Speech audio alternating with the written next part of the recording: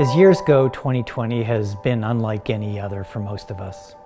There have been constant challenges, including a necessary reassessment of nearly everything we do in our day-to-day lives. This time last year, none of us could have imagined that so many of the things that we have always taken for granted, family gatherings, weddings, vacations, going to the grocery store, even the cinema, would all be changed by a virus.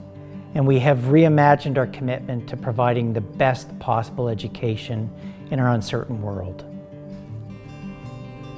We are connecting with colleagues, friends, and other students and family virtually. Over the past 10 months, the impact on our campus community has been enormous. The way classes are delivered has changed.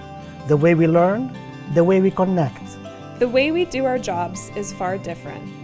We are carefully balancing our home and work lives, navigating the realm of remote work. Our essential personnel have also made an incredible contribution. They come to campus every day to keep our buildings, our offices, and our classrooms in running order for the day when we can all return to campus. I can't tell you enough how proud I am of the way everyone, our students, staff, and faculty have embraced all of the challenges that we have faced. Thank you. And one thing hasn't changed.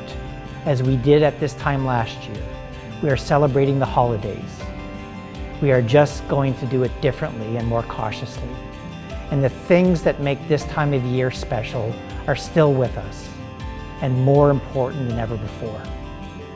Let's make kindness a building block each day over the coming year.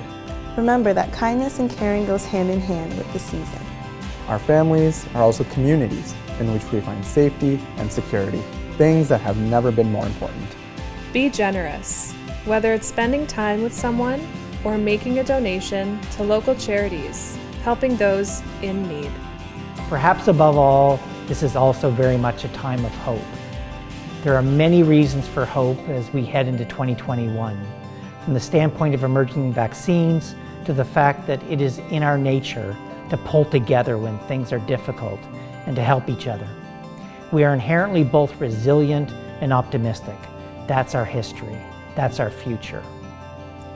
Take some time to relax, reflect, and think about what is important. And the new year provides the opportunity for a new start and new possibilities. I do hope you have a wonderful holiday.